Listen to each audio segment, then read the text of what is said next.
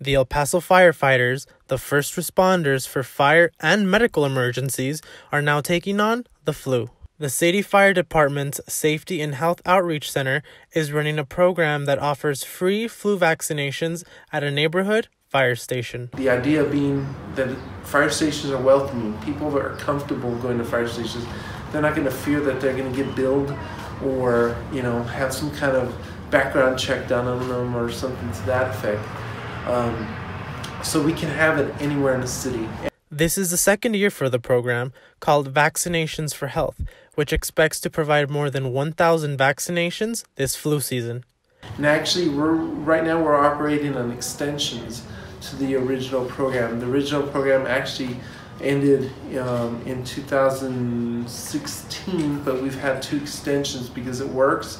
We've proven to the government that people are using it, and so they've given us extra funding to continue this outreach. So it's a year-long program. The flu season, traditionally we think of it as a early winter activity, but actually the influenza numbers actually increase and spike in February and extend through March and April at times. The Safety and Health Outreach Center, known as The Shock, is located in central El Paso at the intersection of Chelsea and Trowbridge. This is a central location, and as you saw coming in, this is a very good location, centrally located, easily accessible from everywhere in our community. We understand that some people don't have the means to be able to get out here, so the Vaccinations for Health program will run through March of this year.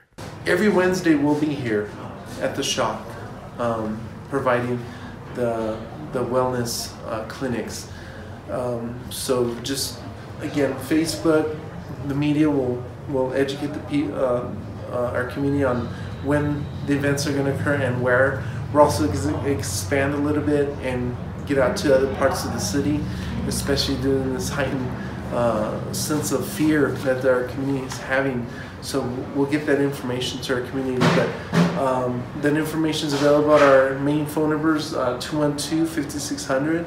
You get that information there through Facebook and the website also. So. This is Eddie Castro reporting for Border Zine.